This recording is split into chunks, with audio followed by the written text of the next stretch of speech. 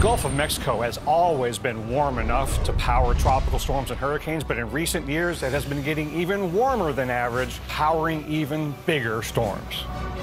Here are the metro areas that I think are overdue for a major hurricane strike.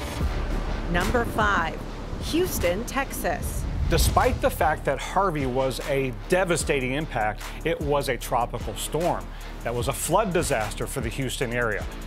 Ike was a Category 2 in 2008. Not since Alicia in 1983 have we been directly impacted by the winds of a major hurricane, and I'm concerned without shutters on the windows in the Houston area, we aren't ready for the next major hurricane.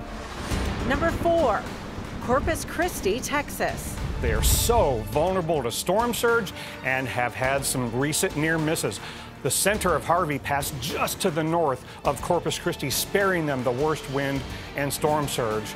You have to go back to the 1960s to find the last time a major hurricane directly impacted this very storm surge vulnerable area. And now we have so many more people that need to have an evacuation plan for next time. Number 3, Fort Lauderdale, Florida. Even though South Florida is so hurricane vulnerable, Fort Lauderdale has narrowly escaped recent direct major hurricane strikes.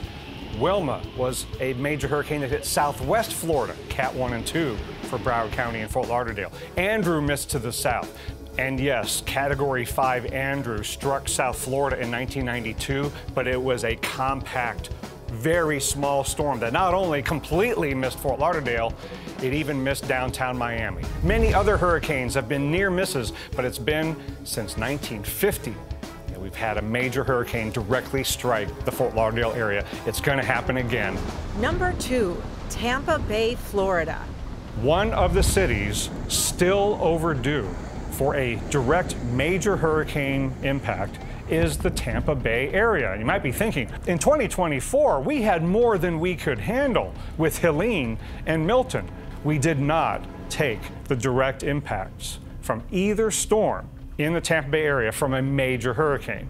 Helene was farther offshore, Milton made landfall to the south. It is staggering to think that it's been more than a century since the last time a major hurricane directly impacted the Tampa Bay area. But we have not had a direct major hurricane like the October 1921 storm with all of the dramatically increased population and infrastructure in harm's way, the winds and the storm surge that would affect the Tampa Bay area if you repeat a 1921 storm would be devastating.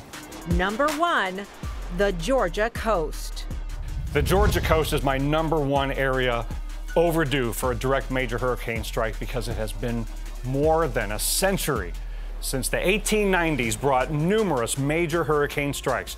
Recent years, we've had paralleling storms like Matthew and Dorian and close calls like Ian and Hugo, but it has been way too long, and I fear that just about everybody on the Georgia coast has no idea what it's like to directly experience a major hurricane.